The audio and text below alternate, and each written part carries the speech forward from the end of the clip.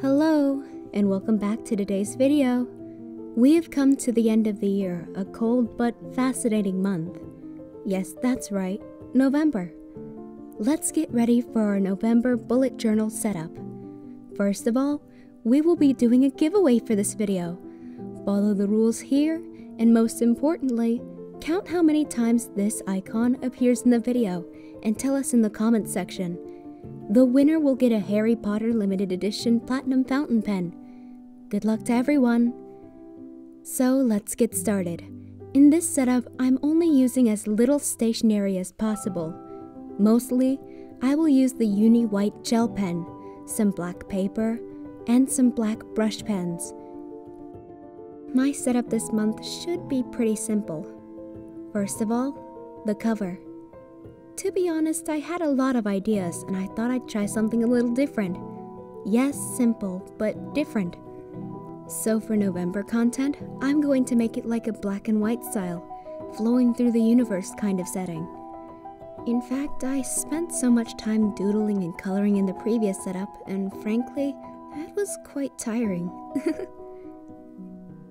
For the cover, I ripped off part of the top and bottom part from a piece of black paper and glued them on with the plus glue tape. I have to mention it again that if you haven't tried this glue tape, you should definitely try it. It's very convenient and easy to use. Because I wanted to present a feeling of being in the universe full of stars, I chose to use this Mitsubishi white gel pen to add some dots, stars, and mini planets on the black paper to make the whole layout look richer.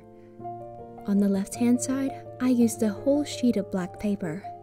Just like the other page, it was taped with plus glue tape.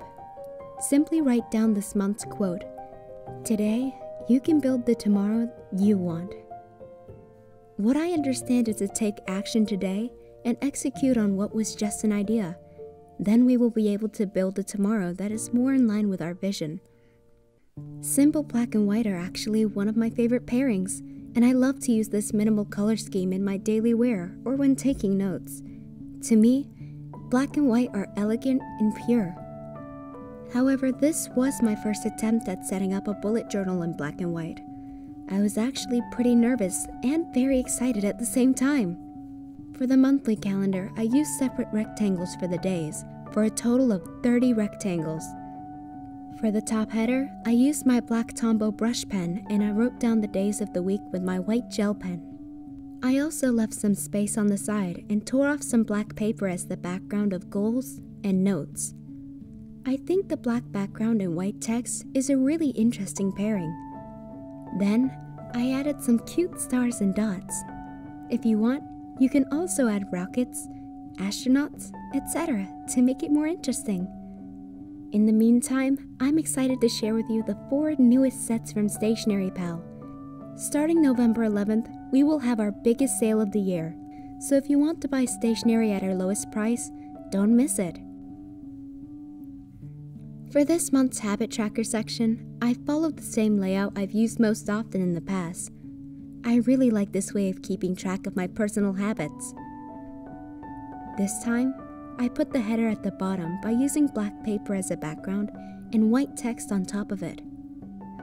I used a font that I think matches the whole space, universe, cosmic vibe. I also added some stars and moons to make it look richer overall. Then I outlined a shape based on the November calendar. There are 9 habits that I want to keep track of, and I really hope that I can do well on these little goals I've set. And as I compare them throughout the days, I'll use the black dots to keep track. For the headings, they are pretty similar to the previous ones. I used my black brush pen for the background and white gel pen to write down the habits that I want to track. On the right-hand side, that will be my mood tracker. This month, I'm going to do something a little different than I've done in the past. Let's turn the journal 90 degrees, and I will make a chart to track my mood for the month. I've seen so many accounts on Instagram using this, and it looked great. All I had to do was simply apply the emojis on the matching date. It's very easy and convenient to record my various mood over a month. The next 2 pages are my video ideas and sleep tracker page. For the video ideas, I cut out the middle part of a piece of black paper and leaving only the edges. I glued this frame to the page and doodled stars and planets on the frame to give it the feeling of being surrounded by stars. As we're approaching the end of this year, there are a lot of important holidays worth creating videos for. I have a lot of ideas and so much motivation to create them that I just need to write them all down properly. So this month, I would like to have a dedicated page just for writing down my thoughts on the incoming videos.